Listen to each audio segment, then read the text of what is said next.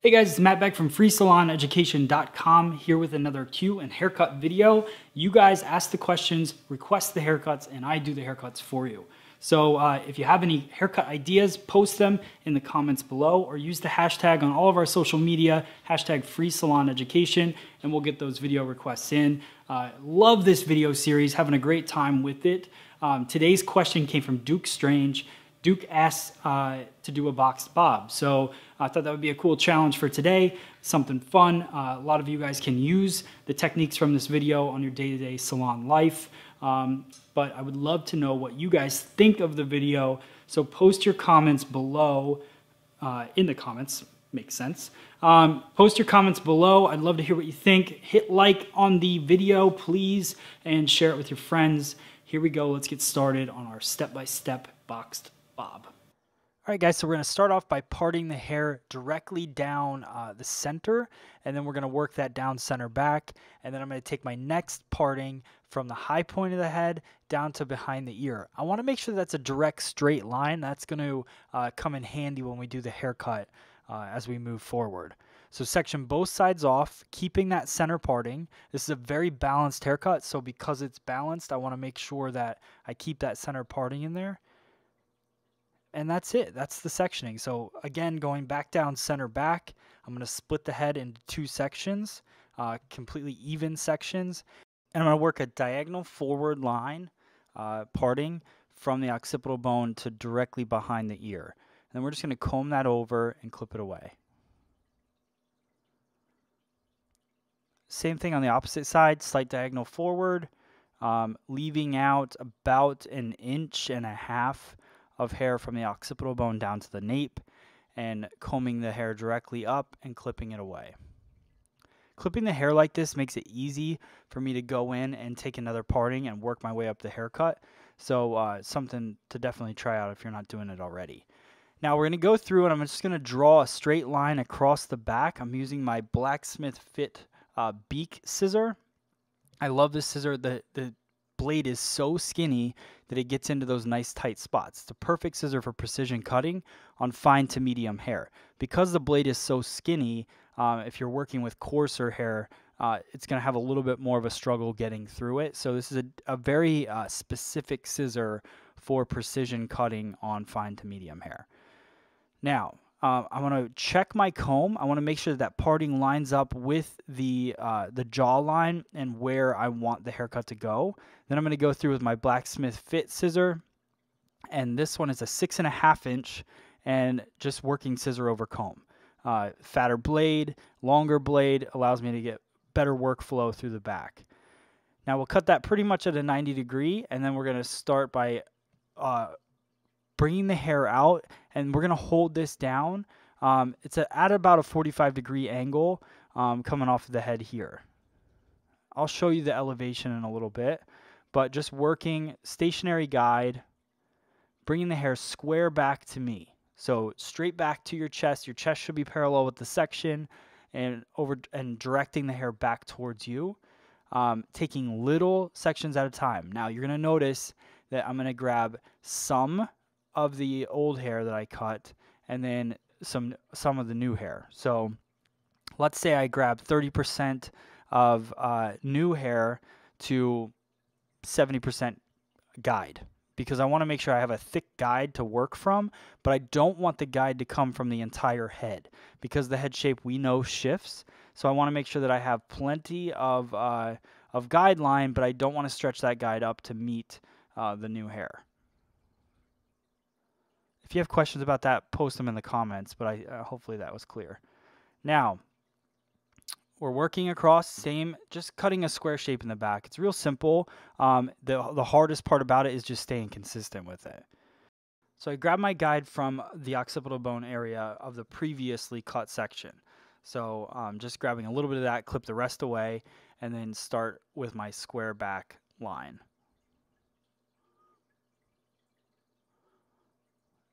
Just working those 1/2 inch partings through the haircut, scooping up some of the old, adding the new, keeping the consistency there.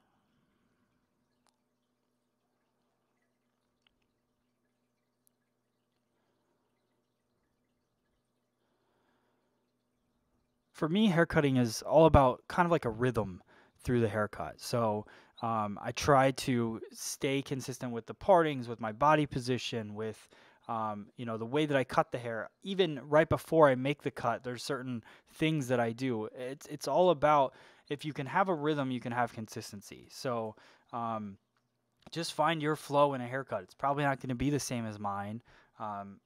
Just like mine isn't the same as everyone else's, but you just got to find your rhythm in there. All right, and that is our square back. You can see it's a slight elevation, but not a lot. I did the slight elevation because I like having a little bit of a beveled edge to the graduation. If you want it to be completely flat at 0 degree, kind of a 0 degree feel, one length feel, I guess would be better to say, then you just don't do any elevation in there. So that was just going through cross-checking, and now we're going to work the side panel.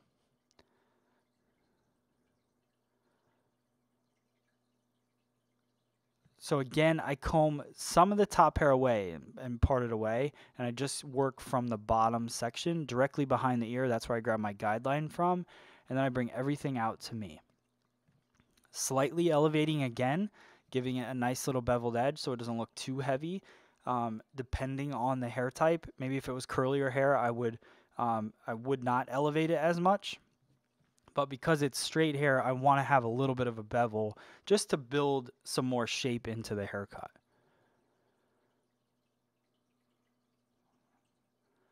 There we go.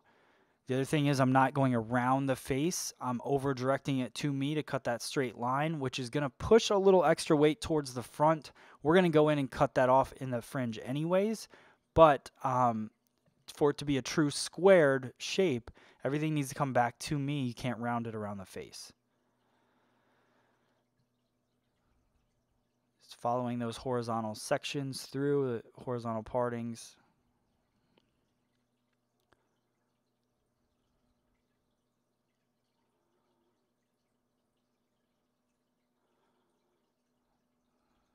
And now we'll blow it dry.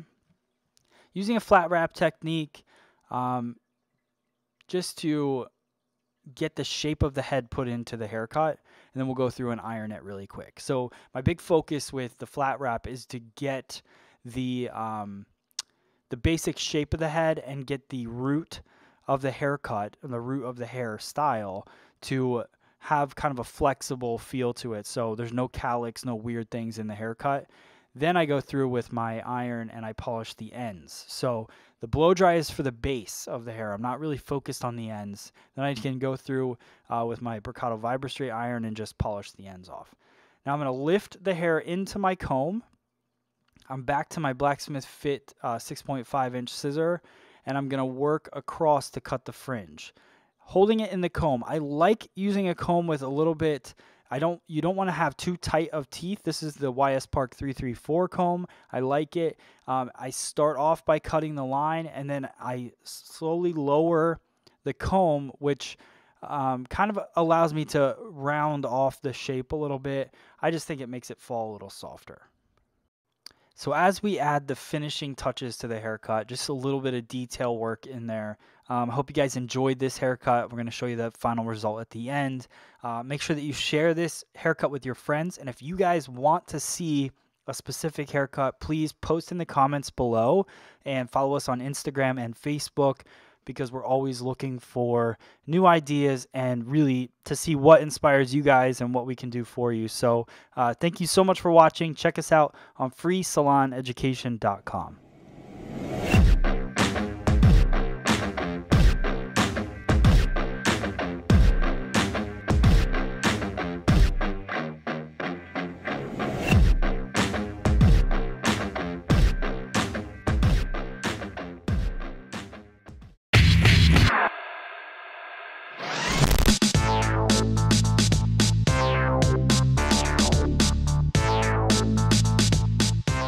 All right, so guys, today's vlog, we focused on something a little bit different. I started out the day with a completely different plan, and then halfway through the haircut realized that I didn't hit the record button, so totally screwed up the video. So I ended up going with something fun. Today what I did was I had some fun with the razor. We used the Donald Scott carving comb again. This is definitely the week of the razor, and I used the orange haired mannequin, which you can see my hands are stained and dyed. So here is the cut. We went with a mohawk feel, some fun orange hair color from Brian. The technique on the top to actually do the mohawk is really simple, and also going through the edges and the sides we did with a razor again. So really fun technique. The versatility with this cut is definitely there.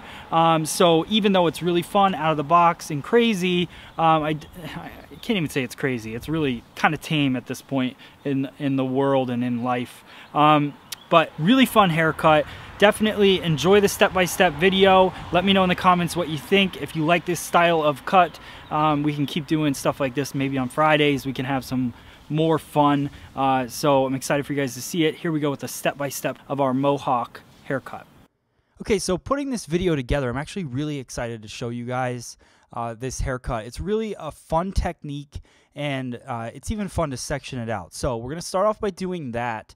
We're going to take partings along the parietal ridge. Depending on the density of the hair, you may want to take this section a little bit skinnier or a little bit fatter, and really depending on what type of mohawk you want, you would take it skinnier or fatter as well. So get creative with that.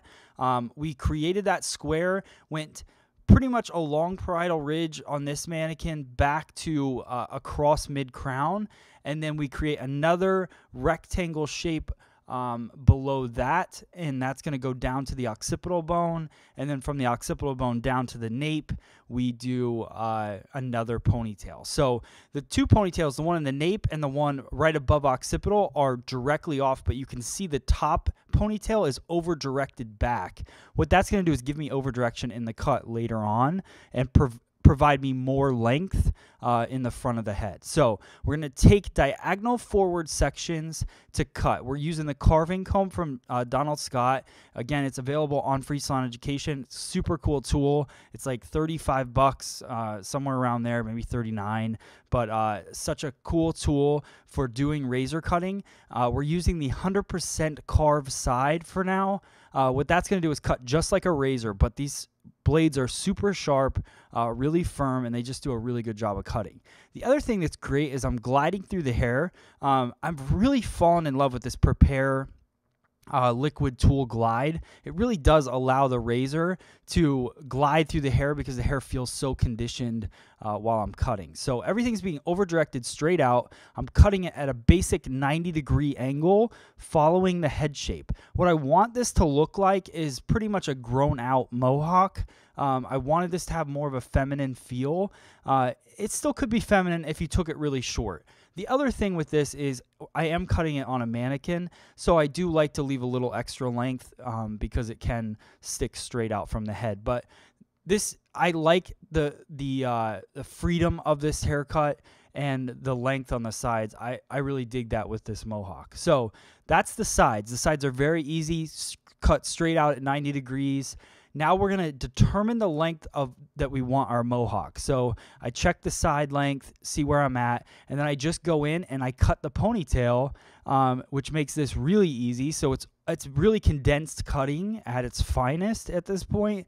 So I'm going to go in and carve off and get that length to where I want it on each ponytail. What I love about this is you can really see the mohawk come to life right in front of your eyes as you're cutting it. So you can see it right there. So I match up all my lengths. I'm happy with that. I comb out the ponytails, and with that liquid tool glide, you can see how easy even the ponytails slip out of the hair. And then what I'll do is I'll go in, and I'm going to do some point cutting now with the carving comb. So this is a really fun technique that you can do with the carving comb because both sides cut. So there's a 100% carved side, which we talked about. That's going to cut 100% of the hair. And then there's a 50% carved side that will cut 50% of the hair. That's great for adding texture and thinning. But when we go in to do this point cutting technique, all I'm doing is I'm elevating the hair, and then I'm shifting that razor back and forth on top of my fingers, just running it back and forth, and that's cutting on both sides. So it's not necessarily taking a perfectly straight line across, so that's why we consider it point cutting, because you're just removing some bulk and adding even more texture to the edges of the haircut. So you're going to see I'm kind of over directing. I'm taking out the heaviness on each side of the front of the haircut. Because we did over direct it back, there are heavy corners that are going to happen right at the recession point of the head. So just going through and, you know, taking off those corners helps with the overall look of the haircut. Now we're going in with our 50% carved side of the razor, so that's a good look at it right there. So I'm just sectioning horizontally and then working through, just sliding that 50% carved side down. And now I'm just going to use the 100% carved side to take off the kind of tail part that happens in a mohawk. Now, some people like that, so you could leave it on. I like it a little bit, but I like to have, I don't like it that long throughout. So now we're going to start to blow it dry. Especially with the mannequin, I'm going to do a lot more emphasis on blow drying the sides forward and then the top back. So really just making the root of the hair pliable, going in every direction. You could call this a flat wrap, but it's not really flat wrapping. What I'm doing is working back and forth, and I'm taking the hair and blow drying the heat and actually creating that volume back on the head. So I want to basically create this mohawk shape without even putting any product in it whatsoever. So then when I go to put the product in, this is the Carve Cream Wax from Bocado. You guys can use any kind of like wax that you have to definitely check it out. This has a really light hold, so you're not going to, you would actually use some hairspray after this. But just going in and molding that up, you don't want to try to use the product to force the mohawk in. You want to blow dry the mohawk in and then just enhance it with product, which will help give it that longevity and hold. So I hope you guys enjoyed watching this cut as much as I enjoyed making it for you. Make sure that you subscribe to our channel and get alerts on all of our new videos every day at 10 a.m. All right, guys, thanks so much for checking out today's vlog. Make sure that you post in the comments below what you thought of the cut, also what cut you'd like to see in the future, and hit the like, hit the share button, share it with all of your friends. That is the end of today's vlog.